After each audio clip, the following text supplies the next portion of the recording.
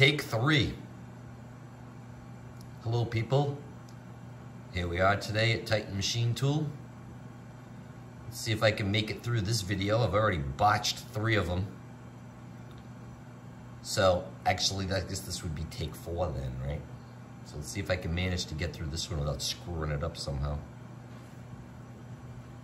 I'll show you what we got going on here today. I'm working on these parts again. You saw these in the last video. Put these through holes on the periphery, 4 holes 90 degrees apart on that plug fixture that attaches to the vice jaw. So today we're putting in these V-notches right down through the part. 45 degrees on a side, 90 degrees included. V-nacho. All right. So, as you can see, this part, I did this just to make sure I could create a process. Make sure we can do it, right? We need to be able to get there. So anyways, I did this one first. We'll come back to these saw cuts later.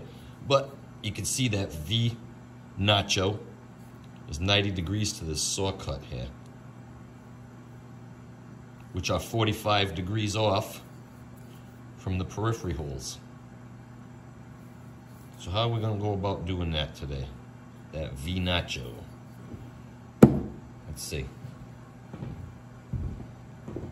Got a few ways you could do it, right? If it was set up just like this in this orientation, you can use one of these guys. Solid carbide, 2 flute, 45 degree, 90 degree included. Chamfer mill, drill mill. Cut right through it like this. You could, if you were doing 1 piece, 2 pieces. This guy wouldn't hold up for 50 of them though. It does not like plowing through solid material like this. It'll do it, but it doesn't like it. It's more designed for drilling or chamfering. I like to use these things to chamfer edges, corners. Could use that. I don't think it's the best option. What would be a better option would be this right here, right? Set up the right angle head on the mill. You get this bad boy right here with the saw. You can cut right through it. That would be a good way to do it. But this saw is not so sharp anymore. She's a little toasty. I actually did set it up and tried it because I figured this thing would plow right through it 1 cut. Finish wasn't so nice. I don't have another one. So what else can we do? Well, since we got it mounted on this fixture here, the plug fixture mounts on this dowel right here, and you can rotate it on it. And then we have dowel holes in the vise and in the fixture to be able to index the fixture 90 degrees. And the other vise jaw has the dowel holes at the 45 degree increments. So we can index 45 degrees on the other vise jaw. Now, if I would have thought of all of this ahead of time, if I had an epiphany on how to do this job, probably would have just did it all on 1 jaw. But you got plan A, you got plan B, plan C. I'm at plan X right now. So let's show you how I went about doing it.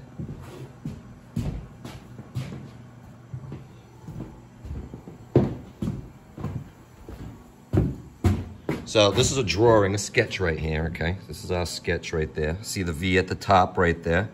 All right, so now if we rotate the fixture, we can make the V over there and cut it with a square corner end mill.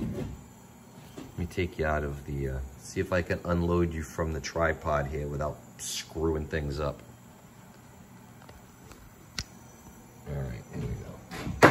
So, this is what we got. We got a square corner end mill right there. We got this part loaded on that plug fixture over there.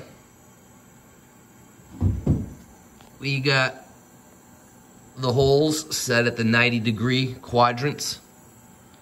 and we're gonna cut a square corner right through here now. And because that's tipped at a 45 degree, when we rotate that guy back, zip, so that it's up top, and then we cut the saw cut afterwards, like that. But we'll come back to the saw cut later. So we'll mill this nacho right now, which is just gonna be a square corner cut. But like I said, when you rotate this guy back up to the 90 degree point, it's a V.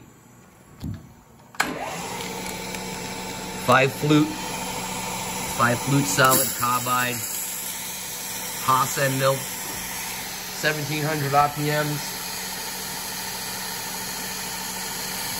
There we go, we're gonna rapidly approach here.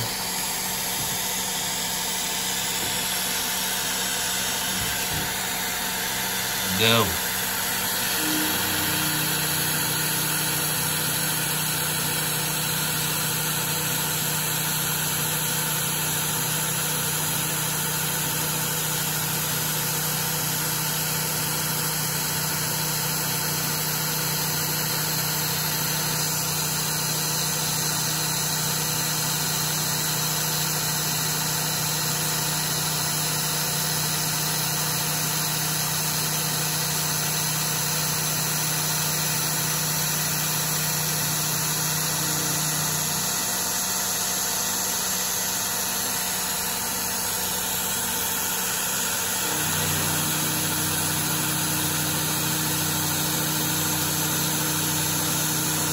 First pass, I think, was 7.5 inches a minute. This is 10 inches a minute. You probably could rip through this a lot faster, but a lot faster. But I don't want to burn up my tools.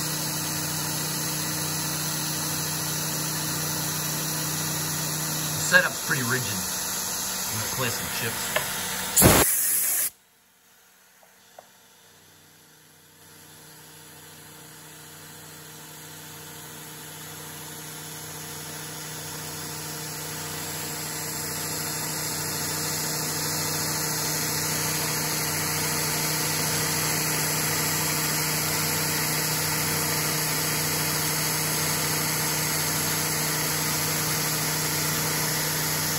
Chips, and then take the finish pass.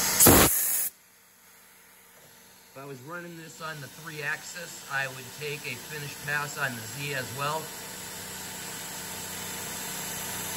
So that's a 2000s finish pass on this inside wall.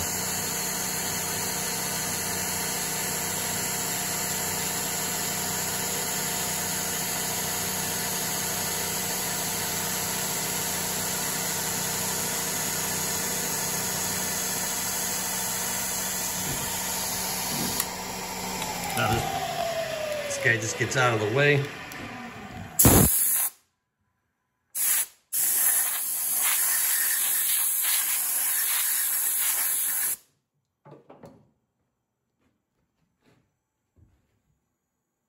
So there's our square cut.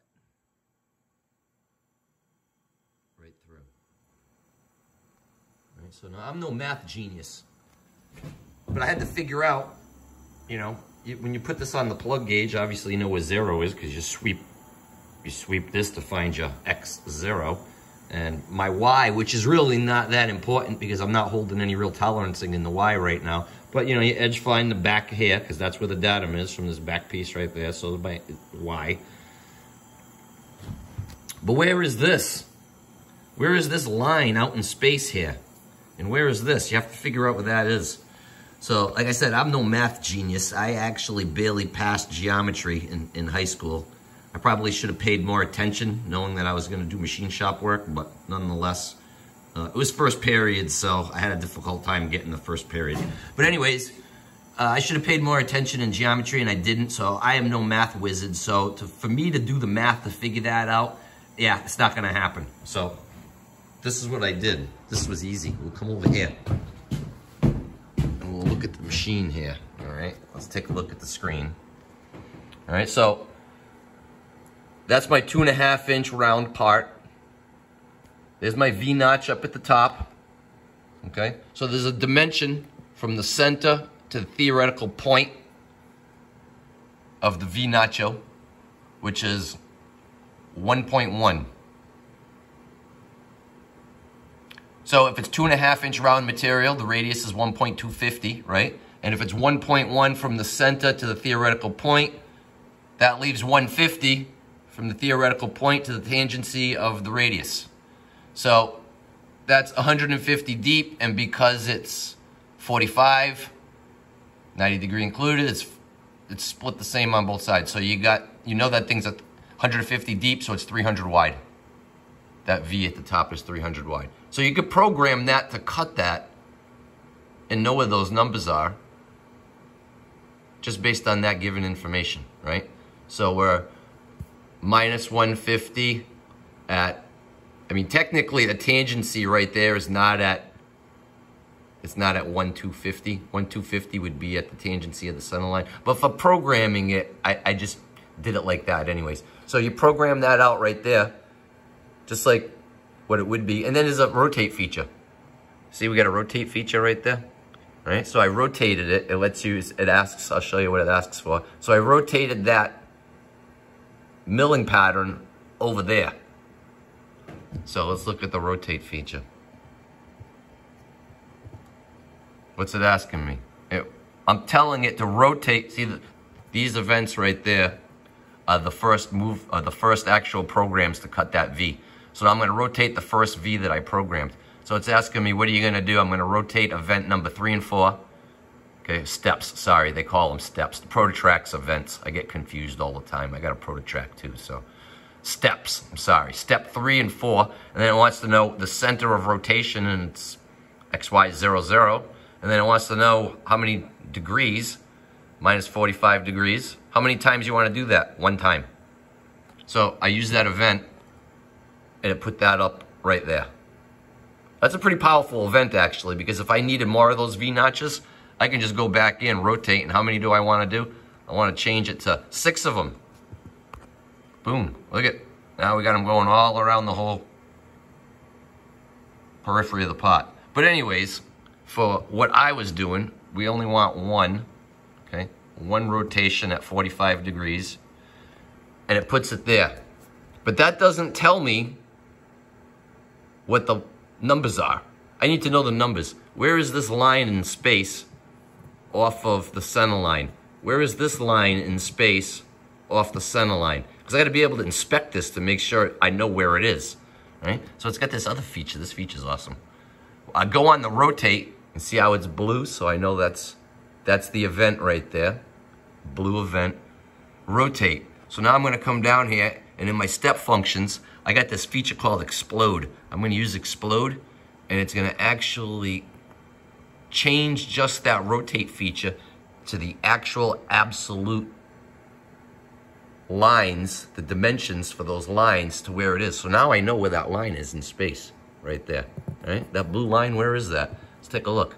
X, 0.7778. So that's where that line is. The X coordinates to cut that is 778. Look, and it just so happens the other one from the other way too, because it's 45 equal distant, 45 degree, 90 degree cut. Boom, so they're the same. So 777 and 8/10. So we go in here and look. So now we know from the center line from here to there is 777 and 8/10. And we know that the center line from here to there is 777 and 8/10. So now I can come back over here, knowing that sweeping this pot, the center line of this is X0, I can program that tool to cut at that coordinate, 0.777 and 8/10. And then same deal here. Now, obviously, I'm not programming that because that's, you know, that would be a Z coordinate this way. But now I know where it is, so I can inspect it to make sure it is where it needs to be. Now, you could touch off the tool. You could put some Dicom up here. You could bring your Z down. You could touch that right there and call it the, you know, the radius of the part. You know, 2.5 inch, so you got 1.250. You could call that plus 1.250. And then you could come over here and come down. If you do the math, because it's 777 and 8/10 from the center line right here. So if you do the math, 1.250 minus 777 and 8/10, you know what it is. So then you can touch off there and move down the difference. This is actually, the stock's a little bit undersized. So the radius is 1.249 and the difference is 471 from here to here. So that's how I check this. I'll show you over here on the surface plate. So there's a couple different ways I check it to make sure that it's consistent. You know, you work alone. You got nobody to bounce this off of. So you got to be able to make sure you get the same information multiple ways of inspecting. All right, let's see if I can reload you in the tripod here without screwing everything up. This is where it goes bad every time.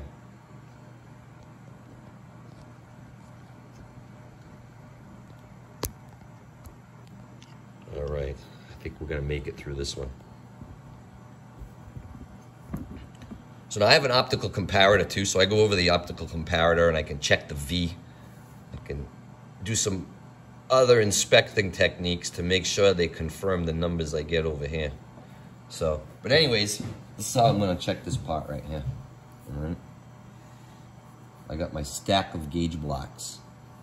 I did the math, like I said. 2.498 is the diameter, divided by 2. 1.249 is the radius, minus the 777 and 8/10. Basically, we got 470 right here is the difference. Right, now this isn't the best way of checking it. You know, I got a very minimal amount of land here to sit these V-blocks on. I even offset the V-blocks a little bit to cantilever the weight to try to keep it from wanting to roll off. But anyways, that's how I can do it. So I can bring my indicator over. You can't see my dial, but it's zeros. I zero on that. And I come over and zero on that. And like I said, you can't see my dial, but I'm -2. So that's good enough for that. And the way I orient this pot right here to be able to line these guys up, you can probably see what I got going on here. I have another drill blank clamped in the V-block.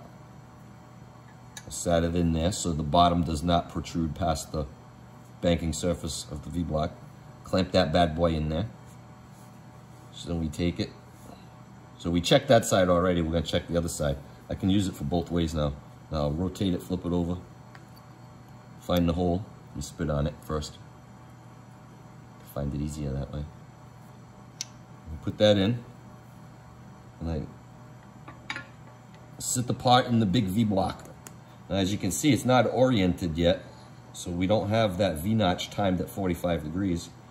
But when we let this other V-block make contact with the surface plate, we can square it up to make sure that the pin is vertical. Now that aligns this part to time that surface to be able to inspect. So same deal, then I'll just turn it around like that, bring it around on this side. Put my V-blocks up there. I mean my gauge blocks. Bring it around, check it, 0. And slide these bad boys over to the indicator. And +1.5 on this one. So I'm getting a subtle amount of variation, being that these, that's just 2.5-inch round cold roll bar stock. It's not like TGP or anything, so it's not most perfectly round. So I'm getting a little bit of concentricity issues. It's not quite perfect. So that's where I'm getting ±2 on this. Changes a little bit when we load it on the fixture. But I think that's satisfactory for what we got going on here. And then to confirm these numbers, to make sure everything's jiving, I take this guy over, I take these over to the optical comparator, and I can inspect them over there too. If this video wasn't so long already, I'd go over and show you how I do them over there. But so that's what we got going on here today at Titan Machine Tool. I hope this video was interesting. Like I said, it took me 4 takes to get it. We managed to get through it on the 4th take. So thank you for watching, and have a good day.